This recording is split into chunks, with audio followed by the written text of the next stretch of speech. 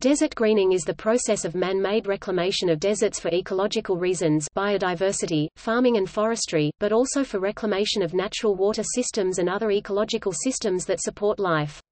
The term, desert greening, is intended to apply to both cold and hot arid and semi-arid deserts. See Köppen climate classification system. It does not apply to ice-capped or permafrost regions. Desert greening has the potential to help solve global water, energy, and food crises. It pertains to roughly 32 million square kilometers of land. Topic: Methods. Managed intensive rotational grazing, holistic management, landscaping methods to reduce evaporation, erosion, consolidation of topsoil, sandstorms, temperature and more. Permaculture in general, harvesting runoff rainwater to grow plant communities, polyculture, composting or multi-trophic agriculture. Planting trees, pioneer species, and salt-loving plants such as salicornia and halophytes. Regeneration of salty, polluted, or degenerated soils. Floodwater retention and infiltration, flood control. Greenhouse agriculture. Seawater farming like done by the Seawater Foundation. Inland mariculture. Prevention of overgrazing and firewood use. Training of local residents to care for plantings, water systems etc.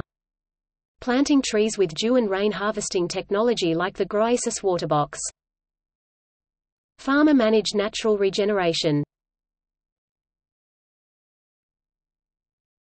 Topic: Water.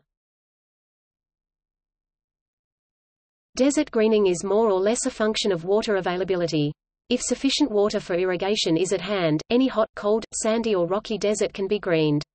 Water can be made available through saving, reuse, rainwater harvesting, desalination, or direct use of seawater for salt-loving plants. These different paths have unique features, i.e., conserving water is a cheap solution. Reuse of treated water and the closing of cycles is the most efficient because closed cycles stand for unlimited and sustainable supply. Rainwater management is a decentralized solution and applicable for inland areas. Desalination is very secure as long as the primary energy for the operation of the desalination plant is available. Direct use of seawater for seawater agriculture is the most potent, only limited by the need for pumping up the water from sea level. Novel type of desalination is done with the Sahara Forest Project. This project uses solar stills for the generation of the freshwater. Another novel technique is cloud seeding, either by artificial means or through the action of cloud seeding bacteria that live on vegetation, e.g. Pseudomonas syringae. Another, atmospheric water generation, or air-to-water, uses dehumidification and is used by the military for potable water generation. However, this technology uses 200 times more energy than desalination, making it unsuitable for large-scale desert greening.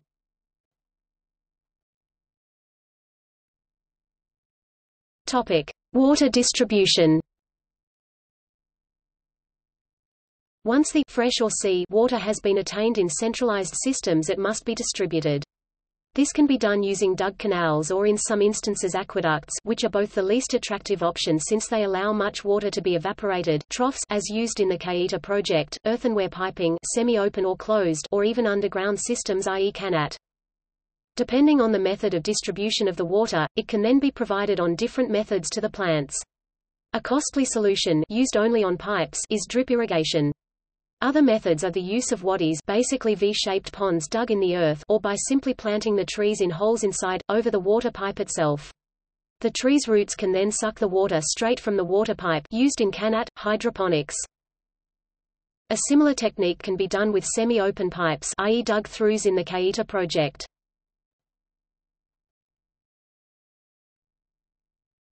Topic: Side effects. The use of water is, however, not always without problems.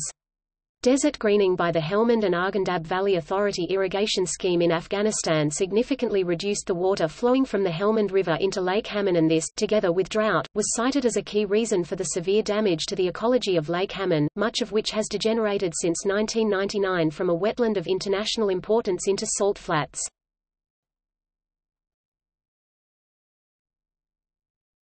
Topic: Trees. A main component of desert greening is the planting of trees. Trees store water, raise water from underlying aquifers, reduce evaporation after a rain, attract animals and thereby fertility through feces, and they can cause more rain to fall by temperature reduction and other effects, if the planted area is large enough.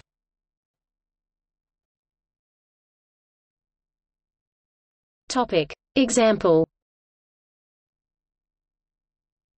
The soil of the Thar Desert in India remains dry for much of the year and is prone to soil erosion. High-speed winds blow soil from the desert, depositing some on neighboring fertile lands, and causing shifting sand dunes within the desert, which buries fences and blocks roads and railway tracks. A permanent solution to this problem of shifting sand dunes can be provided by planting appropriate species on the dunes to prevent further shifting and planting windbreaks and shelter belts. These solutions also provide protection from hot or cold and desiccating winds and the invasion of sand.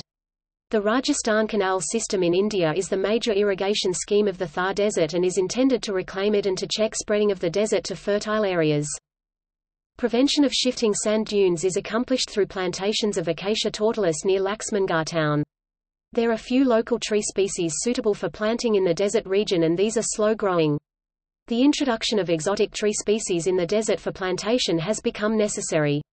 Many species of eucalyptus, acacia, cassia and other genera from Israel, Australia, US, Russia, Zimbabwe, Chile, Peru, and Sudan have been tried in the Thar Desert.